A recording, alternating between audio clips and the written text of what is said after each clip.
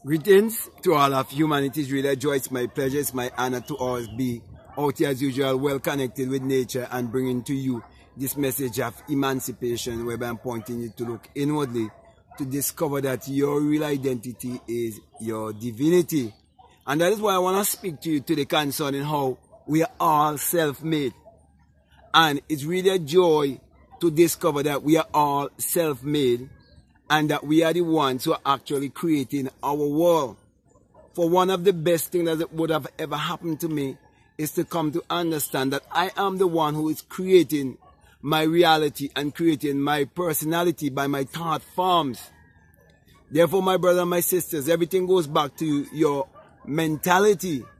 So when I say that we are all self-made, I've heard many others use this same terminology, and they do that to point to us that we are here to learn how to create and to become whatever we want to be by understanding how the mind works and working with the laws that governs humanity and the laws that governs the universe. So we realize that there's actually no one to change but ourselves, because we are all self-made. Everything that is happening in our life is based on our thinking, because every action is the expression of a thought. And you cannot check the laws that governs nature. Like for example, the divine law of reproduction is that every seed and every species must reproduce after its own kind, and no one can change that. And that is why we are all self-made, because whatever thoughts you impress upon your subconscious mind, and your subconscious mind receive that thought with feeling, it's gonna give you back that which you would have sown. So it is seed time and harvest time. Once you understand that there's a seed time and a harvest time, then you would know that you are responsible for your thoughts and you're responsible for your actions. So if you are facing lack in your life, doubt, fear, emptiness, if you're experiencing these things in your life, it is telling you something about your mind. It is telling you that you need to fix your mind. It is telling you that you need to put everything in perspective. Because you are not the creature of circumstances. Circumstances are the creatures of man. Man create them. We are creating everything that is happening around us. So everything that we see is happening is actually the fulfillment of a prophecy. Because it is a thought that's been manifested. So my brother and my sisters, you can rearrange your mind and have the life that you so desire to live. So what I'm doing, I'm actually giving you the key to joy and happiness. And that key is pointing you to look right within yourself, to hold yourself responsible for everything in your life, and work towards making your life a better life, whereby you feel pleased, whereby you feel more accomplished, whereby you feel that you have achieved more things in your life, because you find that which you love and you're willing to do that which you love, and it's helping you to build yourself into the kind of person you actually always want to be. So my brother and my sisters, you see people being successful. It didn't just happen by coincidence. There's no coincidence. There is actually a real science to get rich. There's actually a real science to attract abundance in your life. There's actually a real science to change our life. But we have to be patient, and we have to understand the principle of the mustard seed. That if you would have faith as a mustard seed, that there would always be expansion. You have to understand the law of expansion, or the law of expanding. Your eyes must be open, that you can see something that is so small, yet you can see it being so large, because you have a larger vision, because you see the big picture. You see, many people are hindering themselves because they're not seeing the big picture. You have to see the big picture. That's why you're supposed to live in the end. See yourself exactly how you would like yourself to be. See yourself owning that which you would like to own.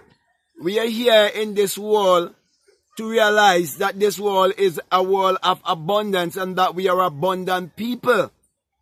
And it is our right to live in abundance. But we have to know that it doesn't just happen like that. That we are actually self-made. So there are things that we would have to do in our life to shape our life to come into that place of alignment so that we can receive what is ours. You must understand the power of oneness. You must understand that everything is connected. And it is what you sow, you would reap. So my brother and my sisters, in essence, okay, what I'm doing, I'm actually encouraging you to believe in yourself. I'm actually encouraging you to trust your heart, to follow your gut feeling towards walking that which you desire to make your life better in whatever way you want it to be better. No, it's all about you. That is why it's very important for you to know how you're going to bed. What kind of thoughts are you going to bed with in your mind? Are you going to bed feeling motivated and feeling successful? Going to bed every night feeling that you are a successful and accomplished person. See yourself being and doing that which you so desire. Seeing yourself making the impact that you want to make upon others' life in this world, in whatever way it is. We are here to grow and expand. So my brothers and my sisters, as I would have said before, we are all self-made. So if you change your mind, you change your life. A change of mind is a change of destiny. The way how you can transform your life is by the renewing of your mind. And you must always remember that whatsoever things that are good, whatsoever things that are lovely, whatsoever things that are pure, if there be any virtue in these things, that you must think on these things. You must be the Lord and Master of your destiny by being the Lord of your mind. You must be in total control of your mind because you understand how thoughts work. You understand how the brain works. You realize that the brain is a transmitter and a receiver of energy, vibration, frequency, and everything is going out into the ether. Everything is going out into the universe. And whatever goes out into the universe must come back to you. So we are all self-made. So there's no one to blame. So my brothers and my sisters, do not blame your church members. Do not blame politicians. Do not blame your upbringing. Yes, we know all of these things were influenced in our life. But now we come to understand that we can change all of that. Because we are of the age and the stage that we can actually think for ourselves and realize everything is based on a decision. So yes, be responsible. Accept the fact that we are all self-made. And whichever way you find yourself, or in what status you see yourself, it all have to do with your mind. It all have to do with your thinking. And it can be easily changed. So, my brother and my sister, I want to thank you very much for listening to me. And I want to say, if what I'm saying is really helpful to you, is helping you in any way, and you haven't subscribed already, I'm encouraging you to subscribe, to like, to comment, to share this video.